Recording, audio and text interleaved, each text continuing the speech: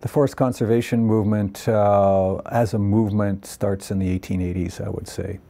And that's when you have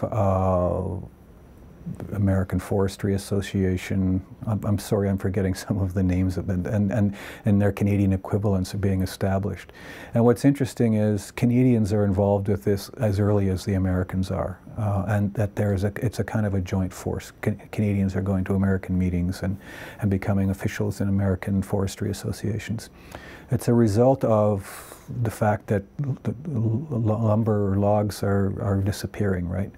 I mean, the first wave was the square timber industry until the 1840s, let's say, so all those big white pines in the Ottawa Valley and so on are kind of cut over. And then you've got a sawmilling industry, which is a result of railway construction, which can support, the square timber was floated down the river and then loaded onto wooden sailing ships and taken to Liverpool in England.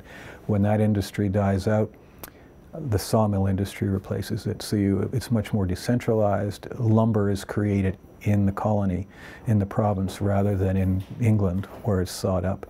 And so that's a huge boost to the lumber economy. It means that smaller trees can be cut and so on. By the 1880s, those trees were beginning to disappear as well, because there's no reforestation, there's no conservation per se. And so the lumber lords, as we call them in the Ottawa Valley in particular, were concerned about this. And they start forming these associations to try to preserve lumber. And a lot of it is directed against colonization, which I was talking about earlier. They argue that these colonists moving into inferior land are causing forest fires, or they're actually false colonists and, you know, trespassing on their timber limits, that sort of thing. Forest fires are big. I mean, it's not just about colonists. They're also arguing that hunters and fishermen are being irresponsible and causing these fires and creating a lot of problems. I wouldn't say tree planting is not seen as possible yet. That doesn't happen until the 20th century. So it's more a question of trying to preserve timber and let it regenerate naturally. And Joly de Lotbinière, who I wrote my biography of, is a key figure right from the beginning.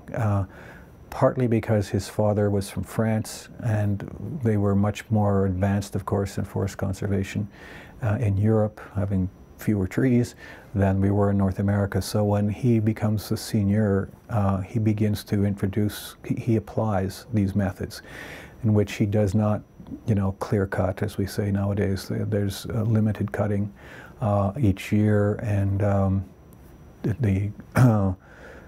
I suppose, you know, younger trees are left to regenerate and so on. And well, he was very much against hemlock, cutting hemlock for creating tannic acid, for example, which devastated large areas. Would not allow that to happen on his land. So yes, I mean, and I think Joly de Lotbinière, when he became Lieutenant Governor of British Columbia in 1900, was influential here as well, because he brings some of those ideas west, and he is very interested, for example, in preventing the exporting of raw logs to the United States, which Quebec and Ontario and then later British Columbia introduces, to keep manufacturing within the provinces themselves. So I argue that he influenced Premier McBride, who introduced a lot of these measures, and British Columbia profits greatly by the lumber industry as a result of that. Well, partly because the demand was increasing, but also because more jobs were created here. And of course, we've moved away from that in recent years, our exports of raw logs, but in the early 20th century, that was forbidden in most places. I mean, in many ways, it doesn't have that big an impact, because, I mean, even when I moved here in the 1970s, huge clear cuts taking place, right? So forest conservation is not one of those things that has an overnight success. But it's interesting that the people who are behind forest conservation are not what we would call ecologists today. They were the forest entrepreneurs themselves. in their own economic self-interest. But some of those guys from the Ottawa Valley move out here and they start the lumber industry here. For example, in Port Coquitlam, Fraser Mills, I mean, that is an Ottawa Valley mill, and that is the largest mill in the world for some time. And they bring French Canadians in to work those mills from the Ottawa Valley. So that's also, this conservation is one response to forest depletion in the east, but shifting your operation to the west coast is another response.